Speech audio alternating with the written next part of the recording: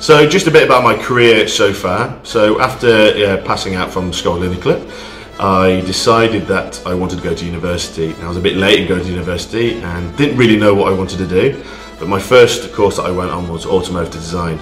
Now I realised quite quickly that I was unable to possibly draw cars, but passed the year and worked through it, and then switched after my first year to motorsport engineering. Now what the degree did give me in university life did give me was an opportunity to interact with other people with like-mindedness, and it was really great for that. It's great for teaching how to self-learn, but the interaction side I think is really important. From there I joined Rolls-Royce Aerospace and became an advanced practical engineer on the shop floor there, building fabulous jet engines.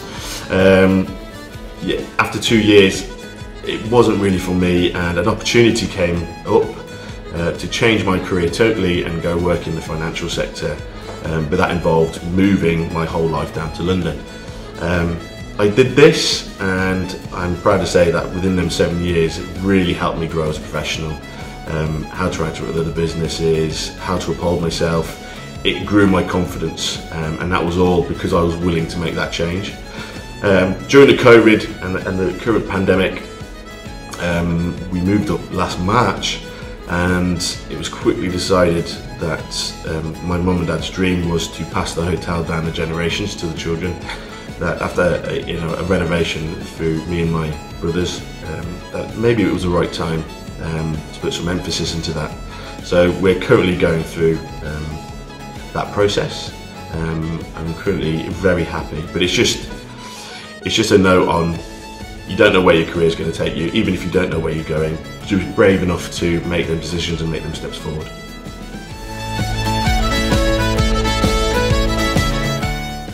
So the hotel has some big aspirations for 2021 and beyond.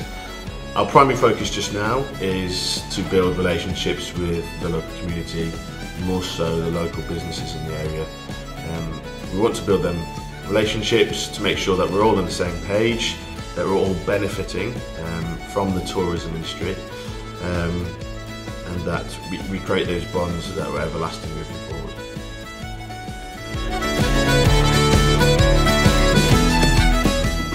So 2020 was a rather difficult year for everybody with the introduction of COVID-19, but we felt really fortunate, I must say really fortunate, that we were able to call the island our home.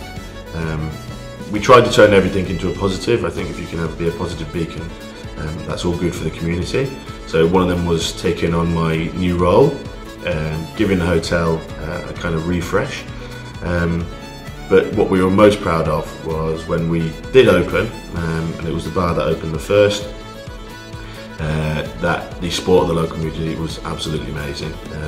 We had a really good time where everybody followed the rules, they understood, stayed safe, but there was a kind of an enjoyment behind it all. And I think what it helped us do was realise how important we are all, and how strong our community is. This all leads us into 2021 and all our positive aspirations, and real confidence behind our decision making.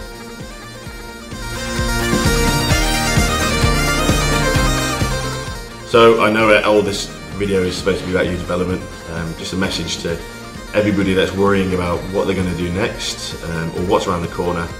Just be brave and make those decisions and move forward with every confidence. We really don't know what's around the corner.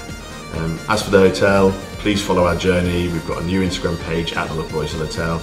Keep an eye on Facebook. There's a lot of stuff coming that we're really excited about, and we look forward to sharing that journey with the community, more so, but also everybody that comes and visits us.